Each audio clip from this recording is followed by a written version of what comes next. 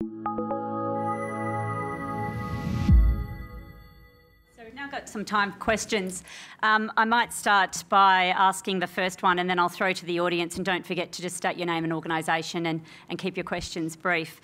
We're particularly interested in infrastructure and the physical infrastructure elements that you talked about before, and one of the great challenges for, I think, regional Australia is getting past that ever-present, ever-important CBA, the cost-benefit analysis, because the populace doesn't support some of the major infrastructure developments that you need to connect your regional communities up to major cities, for example, where you've got patronage to support that. So I was wondering whether you might make a few comments. We're very interested in seeing Infrastructure Australia, for example, develop a methodology to broaden that cost-benefit analysis, so you're looking at the agglomerated benefits of infrastructure, but also to stretch out those timeframes, because if you look at the Harbour Bridge, which is the often cited and wonderful example of something that was built to over-capacity in its day, but the long timeframe means that certainly that it's come of age in terms of its propensity to unleash productivity from the Australian economy and through Sydney, for example.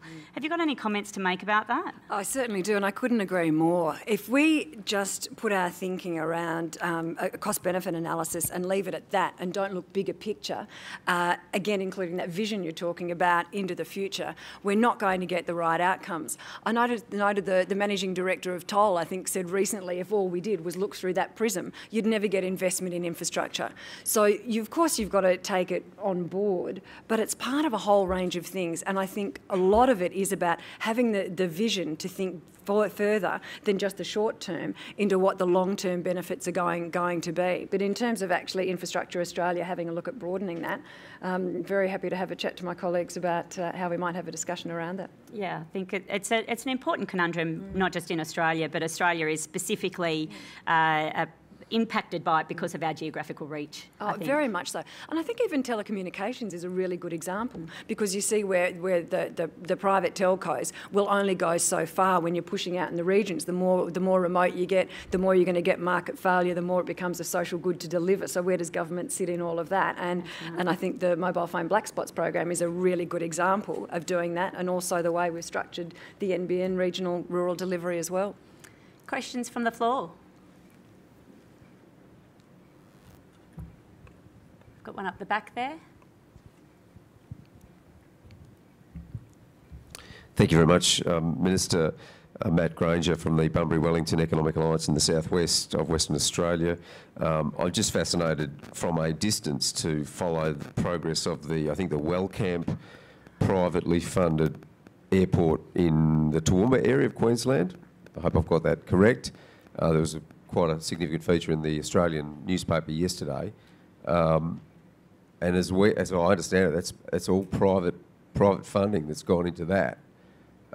Does that not revolutionise an potential approach to infrastructure investment, whereby presumably you can focus on unlocking private capital to make those sort of significant investments, and what are your thoughts and what's your response to that sort of opportunity in relation to establishing and growing infrastructure assets?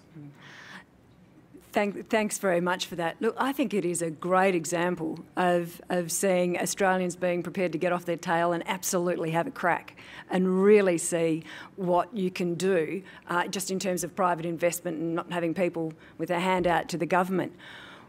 What I think is tremendous about what they've done is it's really trailblazed the way that it can be done. And I know they're even looking at other regional communities and the eastern seaboard. What it takes, I think, and this is really important, is if we're going to get private investment, there has to be confidence. So within the private sector itself, we've got to create a culture that regional Australia is a place to invest, that they can have the confidence to do it, that there will be those returns. So to do that, when you look at organisations like theirs and what we've seen at Toowoomba with the airport there, I see part of our role as government is to make sure that we're breeding that confidence, that business is prepared to put their hand up and invest in the regions, And this is part of what I've been saying now since I've been Minister for Regional Development. If we constantly talk about the negatives in regional communities, as so often you see through the media, then that's the impression people get. And how on earth are people going to be prepared to have the confidence to invest if we're telling them that regional Australia is going down the gurgler? It's actually not. It's going really well. There are challenges, of course, in some places, but a lot of it is about getting the message out there that regional Australia is a great place to invest in. It doesn't just, survive on government grants, and we've got terrific people like the Wagners who are prepared to invest and lead the way. Another question over the side here, I think. Oh, in the centre. Minister, James Baker from Boeing. Hello, James Baker from Boeing. Minister. Nice to see you. Thank you, and likewise. Sir Humphrey Appleby taught us that we should never ask a question that we don't know the answer to. So, given that if you know the answer to this, James, don't ask it. You've asked the question about decentralisation of government departments. What does success look like, do you think, at the end of this process? James, that is a really good question. Simply, more of those entities, parts of departments, agencies out in the regions that currently are there. So, in simplistic terms, a measurement that increases how many are there at the moment. But I think it's much bigger than that, because what it actually says, and coming back to this confidence issue, it says we're saying to regional Australia that you deserve just as much as city capitals or Canberra having the benefit of the public sector decentralised. You deserve just as much to have those opportunities, those career opportunities for your young people, as people in Canberra and Sydney and Melbourne.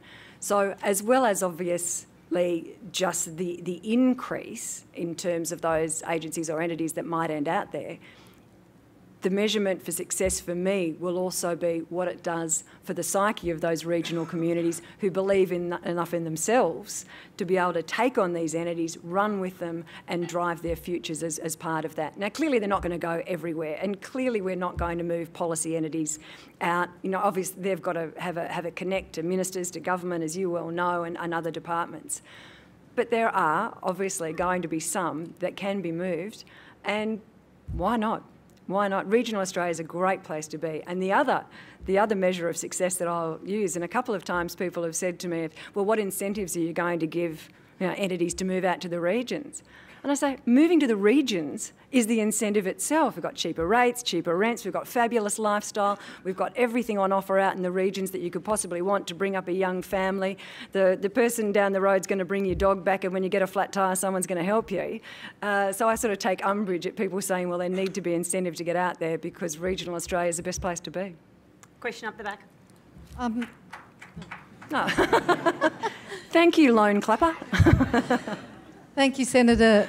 Patience Harrington, CEO of the City of Wodonga in northeast Victoria, and I first of all want to thank you for some of your initiative and support in seeing some great opportunities in our region. But sorry, it was just with the lights. I can't see where you are. Sorry. Oh, great. Thank you. Fantastic opportunities in both Wodonga and Albury, in those two cities becoming strategically engaged. And I'm proud to be part of a council now that sees a great future in that alliance. But I just want to ask you, Senator, about the leadership of federal government in bringing what is two states to the same table, where at times our economic development is really inhibited because of two states' differing legislation. And I think a small example is taxi drivers in either state can't actually pick up customers in either state. They can deliver them over the border, but in terms of our businesses and our economies, there's many, many inhibitors. But really looking to the positive, what sort of leadership can the federal government offer the two states and certainly the two local governments in achieving what our potential should be? Patience, thanks for that. It is that taxi issue, that's bonkers, isn't it? It's a long-standing and vexed issue. There's no doubt about that. We've got it in the north of New South Wales as well, of course, around the Tweed and that similar sort of border issues up there. Look, from the federal perspective, I think a lot of our role is how do we get when so many of these decisions, I'm not passing the buck, it's just a fact, when so many of the things that you're referring to are actually state issues, I think a lot of our responsibility is how do we encourage the states to work together to get that harmonisation? Because we're never going to be able to iron it out completely while we've got, you know, the federation that we've got. But within the constraints of what we can do, I think we've got a leadership role to bring together, if you like, those states on either side of the borders, be they Victoria, New South Wales or New South Wales and Queensland, in what barriers can be taken away and what better alignment can you have. Other questions from the audience? Am I down the front? Paul, down the front with the microphone.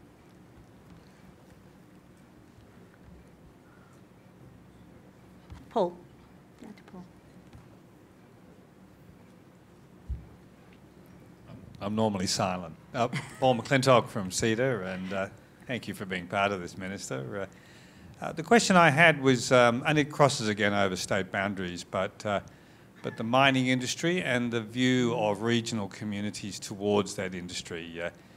We're finding now that in a lot of national issues like energy and so on, the relationship between the mining industry and regional Australia, which has always been so close, seems to now have an edge to it and perhaps isn't working as well. And I was wondering, you must be a great observer of this. Do you have any advice for us? Thanks, Paul. I'm not sure about advice. I've probably got some observations. Interestingly, I've got two boys, and one just about finished their degree, the other one finished. One did agriculture and business, the other one did mining engineering. I've got 1.5 of them both home on the farm now. My elder boy, who's doing his mining engineering, is combining farming and mining. So at home, we've sort of even got that straddle just within my boys. There is ever increasing focus going on this, and the more that we talk about energy and the challenges around there, the more we obviously come to issues around mining and particularly things like gas and CSG. My observation is there needs to be some balance and there needs to be common sense and practicality in it. My view is very much, of course, that we don't want to impact aquifers and we don't want to ruin prime ag farming land. But outside of that, where mining is appropriate, of course it should go ahead. It should absolutely, in my view, be going ahead. So it's about getting the balance right, and I think it comes a bit, Paul, back to what I was saying earlier, of there's often not a one-size-fits-all approach to how we look at the regions and what we're doing there. So what works out in, you know, Western New South Wales and in Western Queensland may not work on the Liverpool Plains, and what works in Central Victoria may not work up in the centre of the Northern Territory. So it's about, I think, having the pragmatism to approach these things in a really balanced way, look after the environment, which of course we want to do, but make sure that we take advantage of the opportunities where they exist, and I think have a real recognition that mining has a place, but as we evolve into the future, we've just got to make smart decisions about how we do that. Got time for a couple more questions? One down here. I'll be loud. The microphone's just coming to you. Okay, hi. Hi. It is on? Yep. Hi, Minister, thanks for coming down to Bunbury and Margaret River in the southwest, the first minister to visit us down there. Oh, my pleasure. The question I was going to ask was about, you're talking about decentralising parts of government, but I wonder if you can decentralise the staff, or at least make some of the people, I've dealt with third-generation public servants who've got no bloody idea what it's like outside the leafy suburbs of Canberra, what the real world looks like, and perhaps there's almost a ceiling on their careers until you've actually done some regional service or worked in the private sector. Is there a way to perhaps do that? There is indeed. The great thing about decentralisation, when you're shifting these entities out there, people have to go with them. So we will obviously see that people shift. You raise a really good point though, and there was some work done, I think in UK or Canada, that I was reading recently, and it's about this issue of where we have got public servants just corralled in the cities, that we end up not having the appropriate the appropriate wash put over policy, if you like, because they don't have this understanding of the regions, and you have to be able to balance them. So the work that I was reading was showing how important it is to make sure that we have, you know, at least a percentage of the public sector in the regions, or at least understanding the regions. Otherwise you end up with this very, and it's not having a go at the public servants in the cities at all, but it's just as an observation. You can get a very insular approach to policy thinking about when we're looking nationally, if we're only looking through the prism of capital cities. So I think, yes, the more people get out to the bush, the more they understand it, because it is different. People out in the regions are different, and they often have a different approach, which is great. It just brings into the melting pot of excellent policy thinking about where we want the nation to go. We've got time for one last question. I have one, if there's no one from the audience forthcoming. You spoke a lot about getting the cities out to the regions, about decentralisation, but I'm wondering whether there's an opportunity for us to bring the regions into the city as well. One of the things that we know is the great benefits of innovation are going to only be realised through real collaboration. And one of the things that you get in the noise of big cities is, unfortunately, whilst the benefits of agglomeration are much cited, you often get a lot of siloed thinking in cities. And we saw that, for example, in the debate that we had earlier on today about university versus TAFE education and the disconnect between school and TAFE and university. But in some of the regions, you see these fantastic collaborations occurring, which are unleashing this huge potential of innovation through the regions. So I'm wondering whether there's, in fact, opportunities for the regions to come to the city to tell the story of how they break down those barriers to unleash that productivity. I think that's a terrific idea, and you could look at it through a couple of separate prisms, I think. One is obviously within the business sector and out in the regions and what's happening out there, and what do they say? It's the necessity is the mother of invention, or what that is, yeah. That regional people do this because they have to. Exactly the sort of things you're talking about, where you have to work together and they collectively pull together to come up with an initiative that they then have to drive. Often there's no alternative but to collectively work together. So bringing that in, how you do it, I mean, that's something that perhaps you can do some thinking around here about what would be the vehicle to bring that in. On another level too as well, I think it's also reaching out young people in the cities at a young age about what regional Australia is really like, so they're not just getting what's on the front page of the paper. And because times have changed so much, I can remember when I was younger at school, very long time ago now, that everyone seemed to, not everyone, but a number of people had an aunt or an uncle that had a farm somewhere that they would go and visit every now and then, and visit Uncle Bob and Auntie Mary.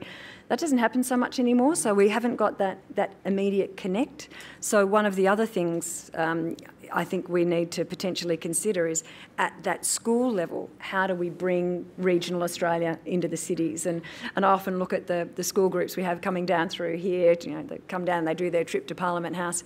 Maybe we need some sort of thing where regional Australia goes to the cities. Or an annual trip to regional Australia alongside your annual trip to Canberra. Absolutely.